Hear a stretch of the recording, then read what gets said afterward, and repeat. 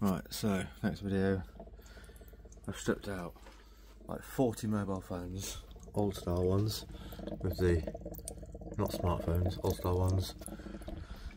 Put all the circuit boards onto hot sand. So, my kitchen pan. And just I sat the circuit boards inside there. Made it easier. These are some of the bits that just fell off because of the heat, so it kind of proves that it does come off easier because these are the bits that just fell off.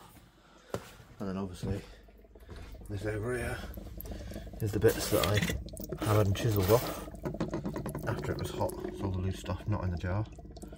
That's all off mobile phones. Lots of little chips like this one. Lots of little chips like that. Quite cool looking.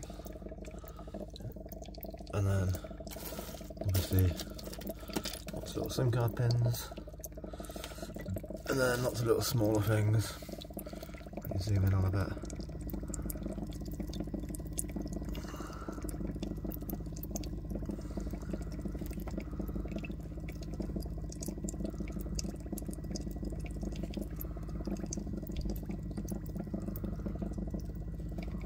That's all of all the style mobile phones.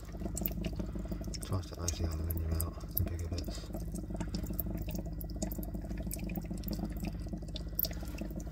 Got a few bits that I pulled out myself.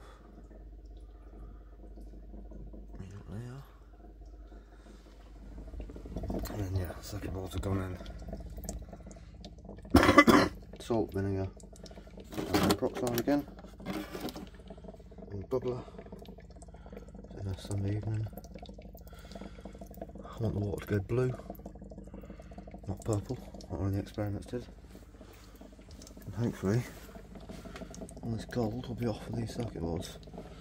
It's going to be harder than doing gold fingers because it's a lot more circuit board to gold ratio. When I did fingers, it was nearly all gold, not much PCB, if that makes sense. I tried to get all the stickers off, tried to get anything like anything other than just circuit board or gold plating. And like I say, I think it's 45 mobile phones up in there. So we'll see.